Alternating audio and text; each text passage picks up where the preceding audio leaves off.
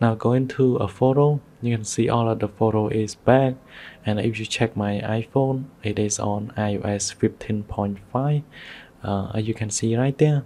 Today I would like to share you how to downgrade back from iOS 16 and downgrade back to 15.5.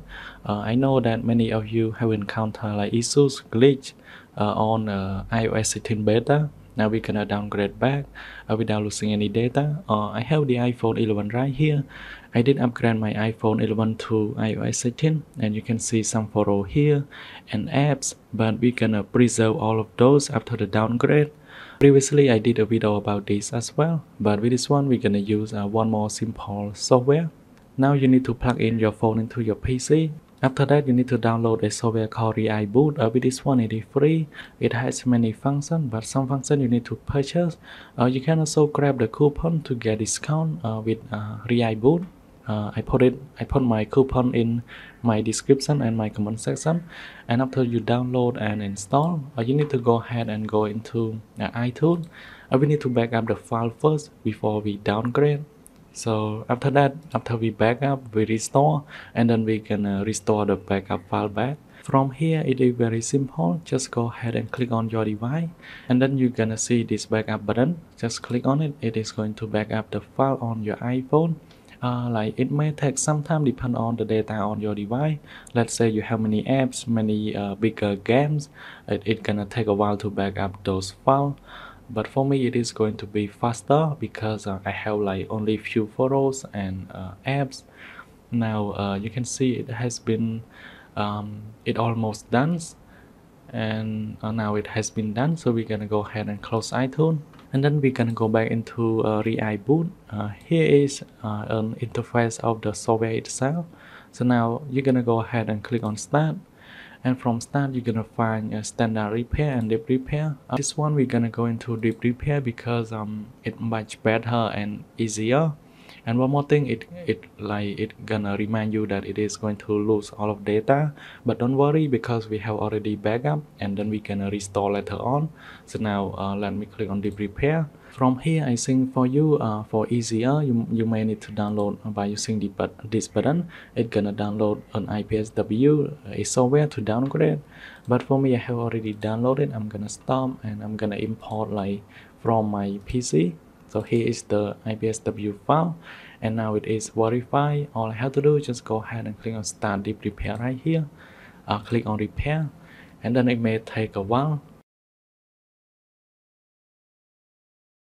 Within this process, you can exactly see the estimating times, the time remaining for the downgrade process. You can see it is about 10 minutes on my iPhone. On my PC, with this one it requires like depend on how your PC perform and how your phone. So like it may take about 10 minutes or so. Don't worry.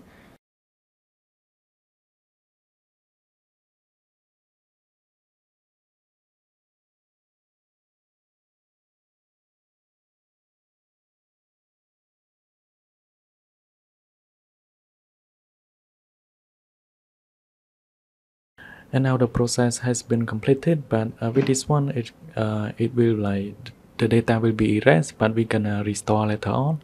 So now I'm gonna go ahead and set up my device. It may take a while. I'm gonna speed up this one so you don't have to wait.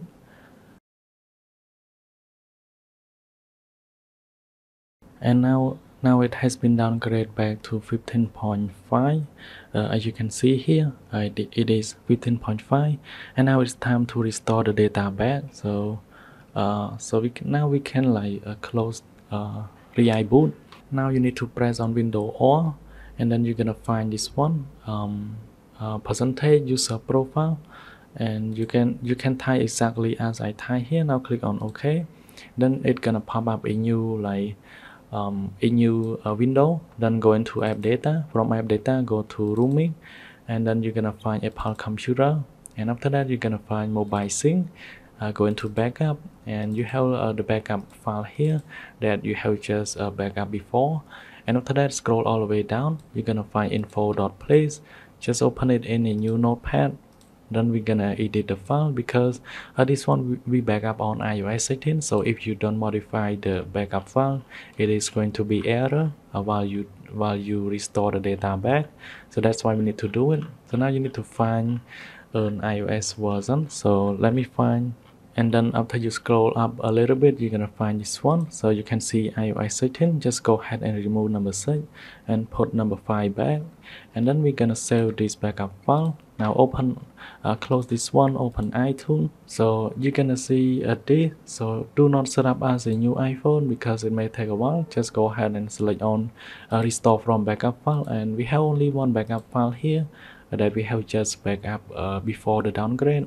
So now click on continue, and now it is going to restore the data back. Like you can see here, the restore is in progress. So you can wait for this one, it may take a while.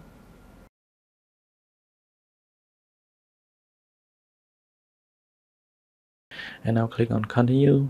For the Face ID password, we're gonna set up later on. You don't need to do this at this time. So click on don't share.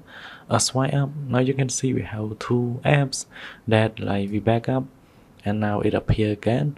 For the password for the app, in order to get it to download, you need to enter your Apple ID passcode, but I'm not gonna put it right now, just to show you. Now go into a photo. You can see all of the photo is back, and if you check my iPhone, it is on iOS 15.5. As you can see right there. Thanks for watching. I hope this process will help you, and then we'll see you guys in the next one.